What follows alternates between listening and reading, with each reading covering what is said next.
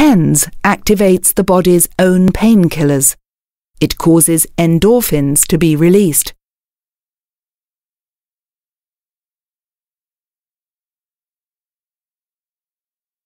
TENS signals are transmitted to the brain in a similar way to pain stimuli via the PNS and the spinal cord.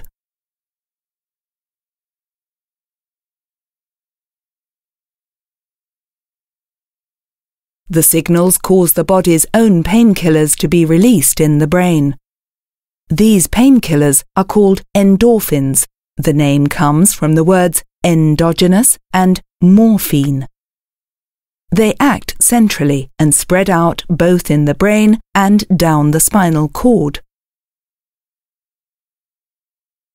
They activate inhibitory nerve cells, which prevent pain stimuli from being conducted on upwards.